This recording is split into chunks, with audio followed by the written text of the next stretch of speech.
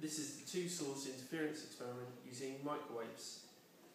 Microwaves can't be detected directly by us, by any of our five senses, so I will use a microwave probe to detect the strength of the microwave signal at any given point. The probe itself is connected to a loudspeaker that will turn the microwave signal into something audible so that I have a way of detecting the strength of the signal at that point. So that's the microwave probe. This is a microwave transmitter, and in front of that I have some aluminium sheets with two gaps in between the sheets. That will give me two sources of microwaves next to each other there. Now what I'll do is turn on the probe first.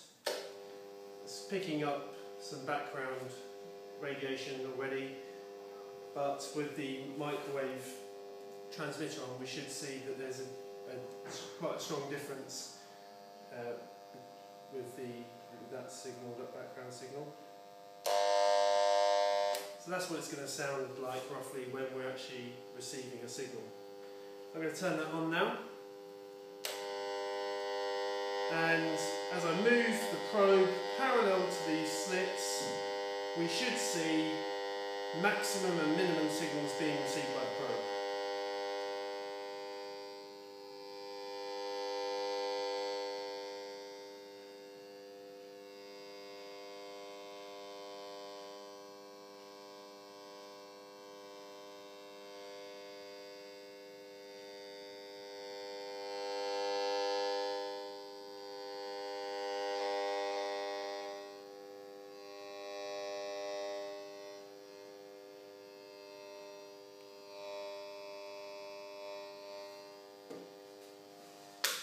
So you can see clearly, or hear clearly, that as I was moving the probe parallel to the double slits, I was receiving a maximum and minimum series of maximum and minimum signals as I moved the probe. And you could also probably hear that the three central ones were considerably louder than the others. With these two source interference experiments, you always have the central ones being louder or brighter than the maxima that are further away. So I'll run through that once more.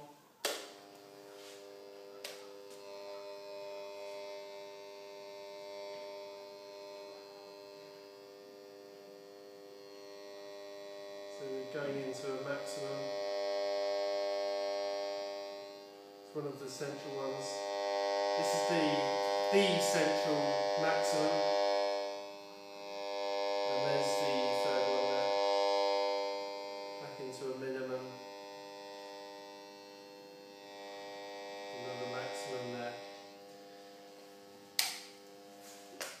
So that's our experiment, two source interference, two sources being created by these slits in the aluminium sheets, and we're receiving our maximum or minima with the micro probe.